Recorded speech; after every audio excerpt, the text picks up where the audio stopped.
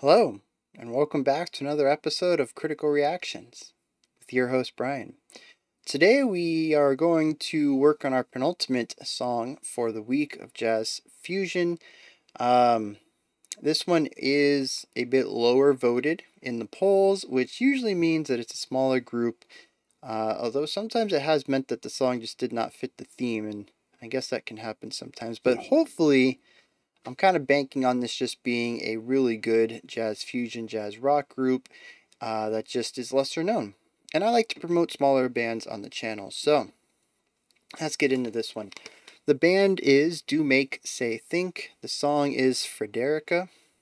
I don't know how you say that one. Yeah, let's get into this. Let's see what's up. We got a real spooky album art here, so.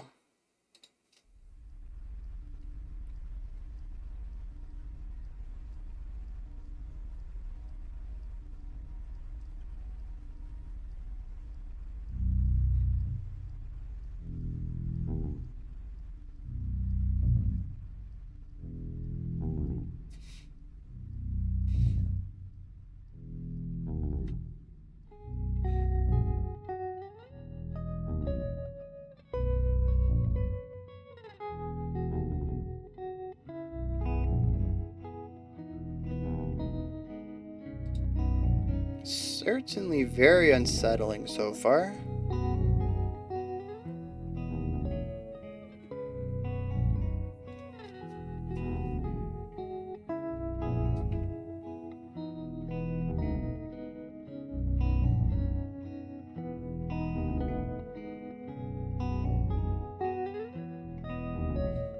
Very cool rhythmic work between the three strings instruments, though. The way that they're sort of playing around with different ideas.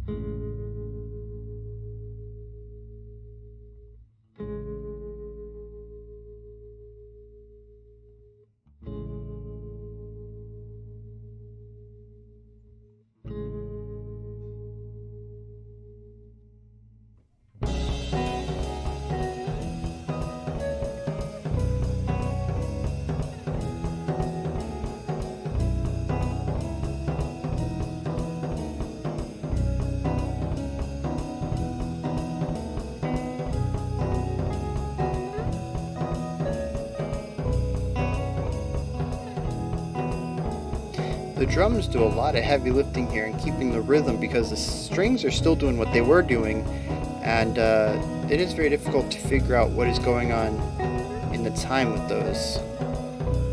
They're all really doing their own thing over there.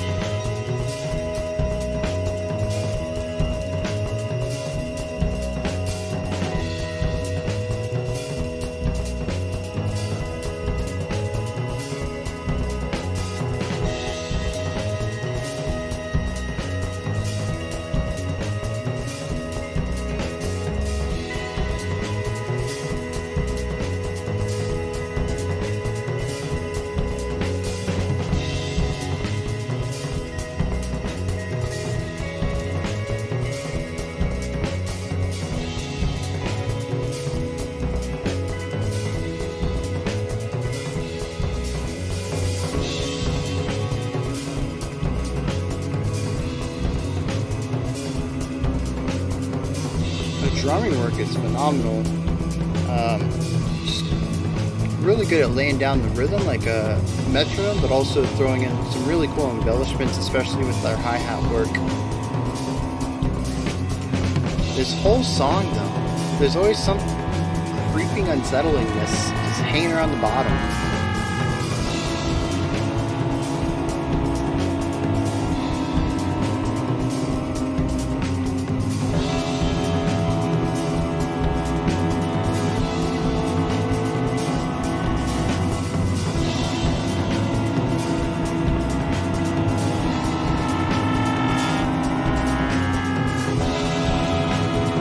Okay, so that was pretty cool.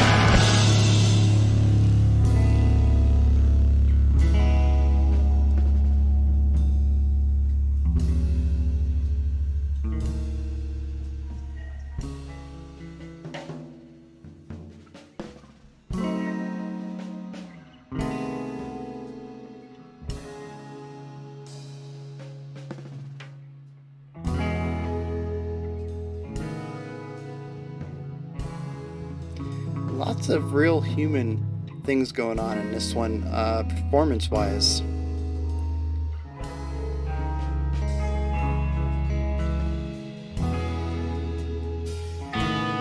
A lot of the way notes are strummed, the way that two instruments are played with each other. Sometimes we get some things that have wildly different attacks to them. We have two instruments that are playing just slightly out of time. Maybe they're supposed to both land on a note at the same time. It's just a hair late. Very human element.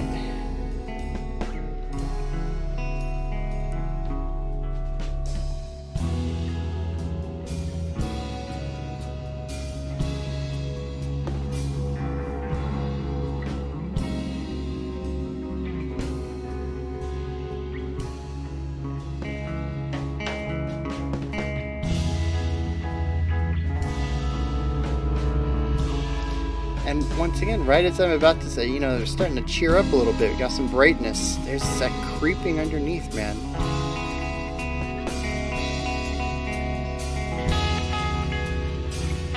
Ambient speaking?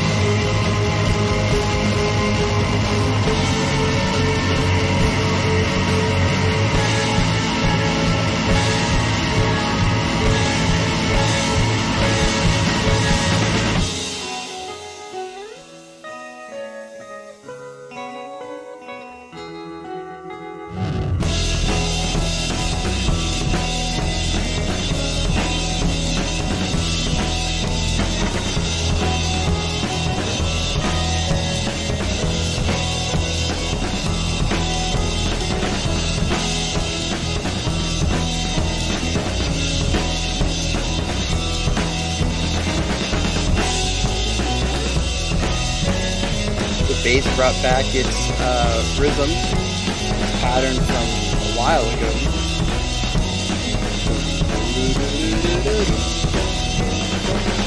Yeah.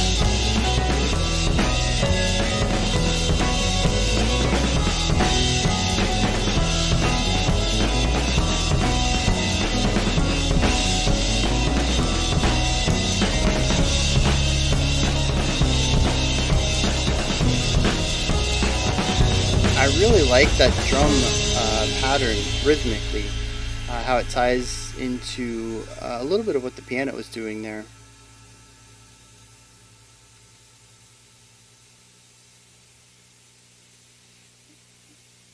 Is that the track though? Yup.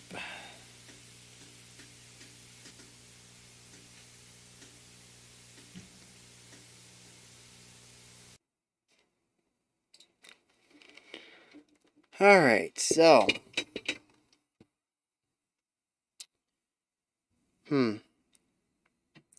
Obviously, that was not jazz fusion or even jazz rock. I'd say that my best guess would probably be post rock.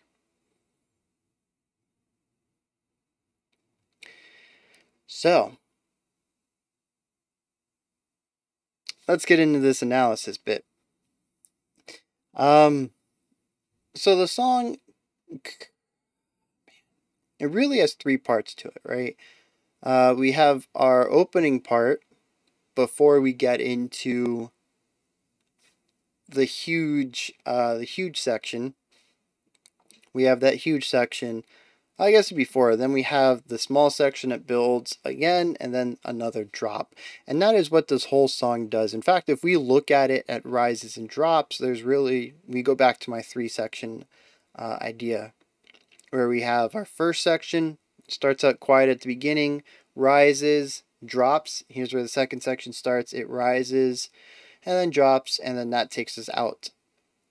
And we have these two distinct growing, evolving sections, and then a final outro. And I'd say that as far as post music goes, I kind of enjoyed what was going on here. We saw a lot of similar ideas being utilized and reutilized, recontextualized, varied upon. We saw variations of them. We saw them come back straight, but with embellishment from maybe other instruments. And there's a lot of this idea of revisiting theme, or at least, revisiting themes, even though they're just instrumental themes, and kind of seeing how they work within new contexts. I really dig that. I think they did a really good job of also adding layers. It did take them a while. Those of you who know me, been around for a while, this type of music is not my favorite. Like I said, we really have we have three core ideas, and we slowly, very slowly get to see them go from their most sparsest to their most layered. And I completely understand and appreciate the idea of really dragging us out. Those two huge, gritty, compressed moments would not have the impact if they were, a minute and a half out of a 4-minute song rather than a minute and a half out of a 10-minute song. It changes their ratio to the rest of the music so that when they come by, they have more punch. I get it. I really do. But on a casual listening, it's a really good payoff, but I usually can't get there. If that makes sense. It is just a lot of nothing going on before what I would say is the interesting part. But I also understand you can't have the interesting part without a lot of nothing going on. With that said, though, I do enjoy how they went about their layering. I think it was clever, and they utilized a lot of different ideas that weren't just, let's add another instrument and we'll see how they can fit in. It was more of, what's going on in other instruments. Let's look at sections that can be embellished upon. Let's look at ways that we could create some duet ideas. Let's look at ways that we can disrupt time. I think that was a big one. We started out with that idea right there with the 3 strings at the beginning. I mentioned that before the drums came in, it was very difficult. I mean, if you honed in on, I think it was the violin, the core violin, It had a nice 4/4 tempo to it. The other two instruments were sort of out there and they had more space between some of their ideas, so it was a little harder to find the loop, the repetition.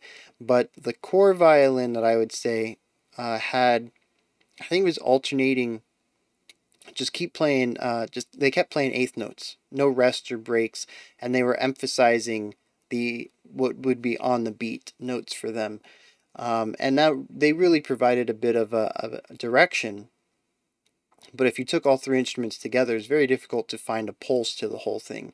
And the drums came in and really cemented that down. But from the beginning, time was not really a concept that the band seemed to care about. And I like how they continued to play around with that throughout the song and really incorporating different sorts of accents and different rhythmic structures that changed the way that the time felt depending on what instrument you were listening to. So they found some ways to layer in new ideas that personally kept me interested. Maybe this type of layered slow burn writing didn't work for you, and that's fine. There's plenty, as I'm finding out, plenty of this type of music out there. I think it's pretty cool that I found one that kind of worked for me on the layering. Each new layer was like a new piece of a puzzle, and I really enjoyed that. It wasn't just something else to add to the sound, they were really finding ways to work it into the overall picture rather than just the overall tone or the overall atmosphere.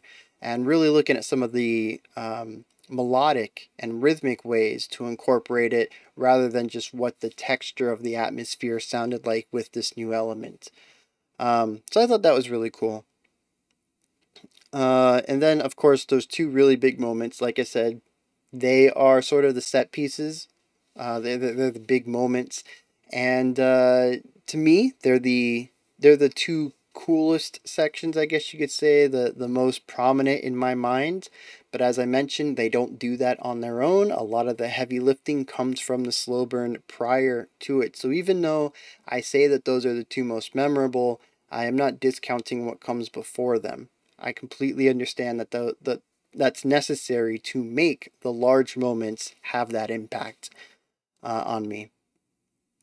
As for like theme and atmosphere, I have a really hard time really pegging down what they're going for here, which is unusual. Usually I can tap into some of the emotive ideas that are going on in the atmosphere, and I've really got nothing. There's this beautiful overtone that kind of permeates the whole song, but every single time it begins to shine through, this darkness also comes up from underneath, and I don't know. That's pretty much as far as I go with that one. There's beauty and darkness, and they're always present together, and they're both hiding under the surface. I don't I don't really have much of a cohesive idea of how that works into a theme, but it is interesting how they continue to make most of the song feel rather neutral, and then they allow these two elements to pop up in strength from time to time, but never usually too far from one another. They have their beautiful melody lines, they have the instruments that play them. When those instruments come in with the beautiful lines, it's usually not too long behind that we start to hear the lower end come in with some of their more menacing lines as well.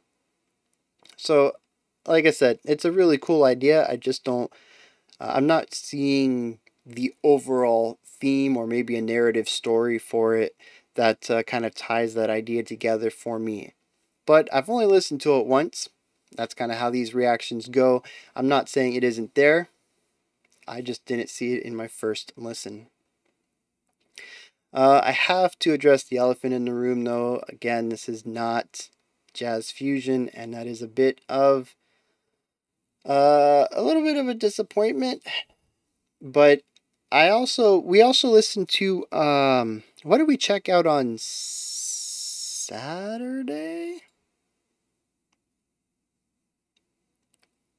Oh no, I think it was Friday. Go Go Penguin. And I mentioned that it was like post rock meets jazz, and I was kind of wondering if there was any sort of ties between that. And I saw some comments that said no, that there's not really much history that kind of ties those two genres together. But I think it is interesting that we have another band here that is utilizing a very post sort of composition technique, while also incorporating some trumpets and trombones at least. And because post seems to kind of go against and buck traditional composition styles, I thought it was interesting that they also decided to buck traditional playing technique. The trumpets had this very strong warble, and when it came in, I really tried to imagine how they obtained that. They could have used a special kind of mute. I don't know if there's a mute that would specifically give them that tone, but I guess it could happen. A Harmon mute would have been very close, but Harmons have a much faster warble to them, almost a sort of distortion. And as the name implies, it also mutes it quite a bit. That sounded like a full trumpet sound. So the next thing I went to was like a tongue trill, like trilling the tongue while playing. And I might have to grab a mouthpiece or maybe a whole trumpet and just see if I could do that. Because it's, yeah, it doesn't sound too hard, but at the same time, I'm trying to think of like keeping the embouchure, strong air support, and then also worrying about trilling the tongue, because that's going to mess with the air support. It's going to change how the air flows through the mouth, because you have a constantly moving wall that's changing its shape. And then just how the muscles of doing the roll are going to influence the embouchure muscles. And yeah, I think it's possible. But then they also had like this real hard grit in there too, almost like they were adding some sort of compress. And I don't know. I'm really curious about that trumpet technique, or the trombone. I don't. It was a bit in the background to begin with, and then it had this strange warble on it as well. So, it could have been a trumpet or a trombone. It was about in the range that either one of them could have hit. But yeah, I'm a little intrigued about that, and I might have to do some testing sometime soon, maybe this weekend, and see what I can come up with. But those are my thoughts on Do Make Say Think. I am interested in them, even if they were not necessarily what I was expecting for today. This is where you guys come and know, hit me up with some comments that you got. What are you thinking about? Did you enjoy it? Did you not? Is there anything in there that maybe stuck out to you? Maybe you have some ideas about the overall theme. I would love to hear that. Like I said, I kind of see some of the core ideas popping out. I just don't see anything to really tie it together into, like I said, a sort of narrative idea.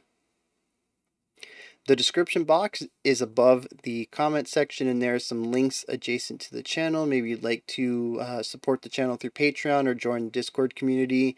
Like I said, you can find the links there. Like, subscribe, ring the bell. All three of those things help out the channel immensely. I will be back tomorrow for our final episode of Jazz Fusion / Jazz Rock Week, and looking forward to it. We've had an interesting ride this week, kind of seeing both sides of the coin of this. And yeah, I'm kind of wondering how this week's going to end. I hope we can revisit this and possibly lean a little bit into the earlier jazz fusion style stuff rather than the later songs or the later style where rock bands began to take jazz inspiration. So, yeah, there's that. Anyways, like I said, I'll be back tomorrow, 5 p.m. Eastern Standard Time. Until next time, remember to be critical, not cynical of the music you listen to, and have a fantastic morning, afternoon, or evening whenever you choose to watch my videos.